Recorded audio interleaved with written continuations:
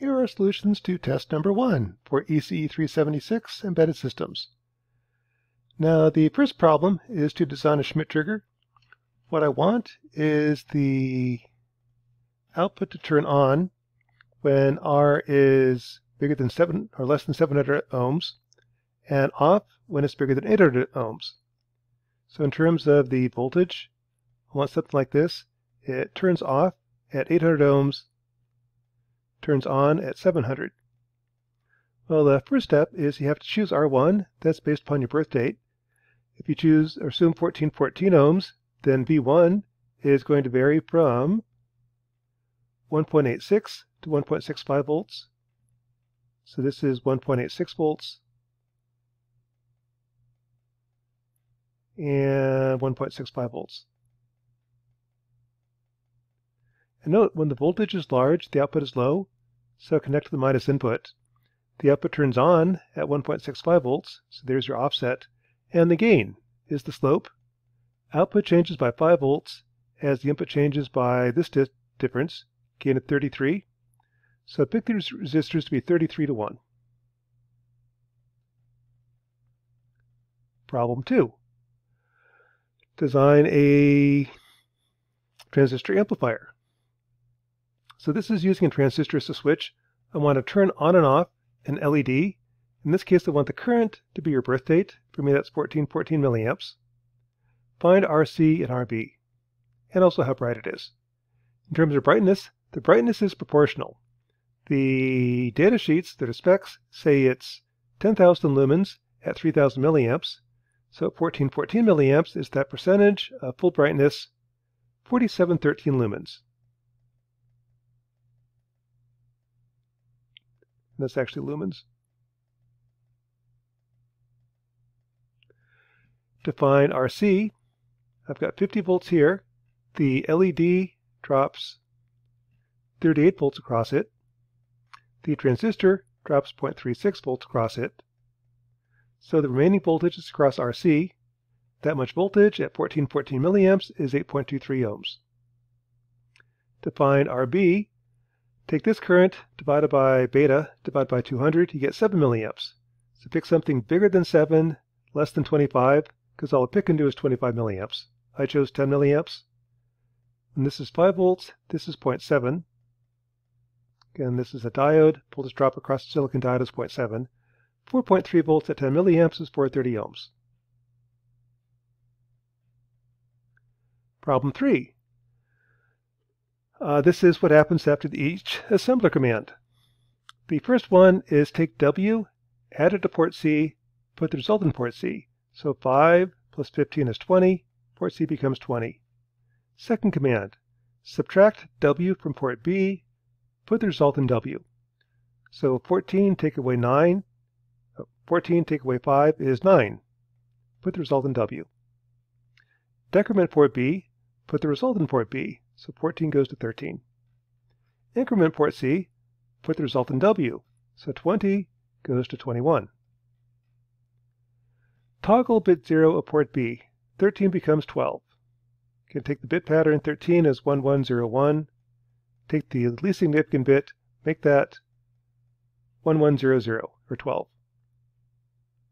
Inclusive OR, W with 12. 21 or 12 is 29. To see that, you have to take the bit pattern. 21 is 16 plus 4 plus 1. There's 21. 12 is 0, 1, 1, 0, 0. OR them together, I get 1, 1, 1, 0, 1, which is 29 binary. Now take the result and add it with 9. 9 is 0, 1, 0, 0, 1. Clear out all the bits except for these two, pass them through, and the result is 1001, or 9. OR of the 7, 7 is 111. If either bit's 1, the answer is 1, so the answer is 11111, 15. Negate port B, that's take the 2's complement of port B, put the result in port B, so 12 becomes minus 12, which is the same thing as plus 244. You can always add or subtract 256 and get the same answer. Complement port C. Let's take the bit pattern and flip the bits. So 20 is 16 and 4. 2, 3, 4, 1, 2, 3. There's 20. Flip all the bits. That corresponds to minus 21, or 235. Problem number 4 is timing. How long does this routine take, assuming that B is your birth month? For me, that'd be 5.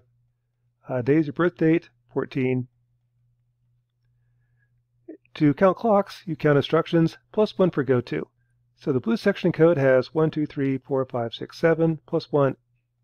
That takes 8 clocks to execute. That's called 14 times 5 times 200 times. The red code is 1, 2, 3, 4, 5, 6, 7, 8. 8 plus 1 is 9, called 5 and 200 times. Green section, 1, 2, 3, 4, 5, 6, 7, plus 1, 8, called 200 times. 1, 2, 3, 4, 5, plus 6. Multiply it out, add them all up, 121,606 clocks. Now to get that to be 22 million, what I would do is let's make everything 255, solve for A, and I'll get I think 43.1, something like that, round down, or 42.8, round up. But make A a little bit too big. One of these numbers needs to get smaller. So given A and B, now solve for C. If I do that, I get 22,018,000 within the tolerance. So that's one solution. There's many others. And the last one is assembler programming. Convert each block of code into a corresponding assembler. The first part, to initialize inputs and outputs, that's the trace registers. 1 means input, 0 means output. This is a label right here. Clear port C, clear port D. I can do that one instruction in assembly. I now want to do an 8-bit test. Is port B, the 8 bits of port B, greater than 0? So in this case, I need to do the compare skip if greater than. First move W 0 to W, compare port B to W, skip if greater than. If port B is greater than 0, I skip. If I skip, I want to go back to L2, otherwise go to label 3. This section of code. I want to check if port B is equal to 0. Move 0 to W, compare skip if equal. If it's equal, I keep on looping. Otherwise, go to label 4. Label 4 is the bit test. These are bytes, checking 8 bits. This is a bit test, checking a single bit. A single bit would be a bit test. Skip if clear. If it's set, I don't skip, and I increment port C.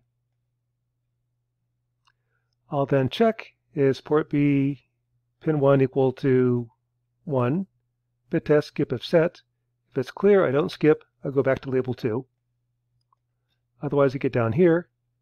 Check if port C is equal to 5. Move 5 to W. Compare, skip if equal. If it is equal, I skip. Otherwise, go back to label 1. If I skip, I turn on all the lights on port D. Wait 2.2 seconds. That's the previous code that we wrote. And then go back to label 1. So that is test number 1 for ECE 376.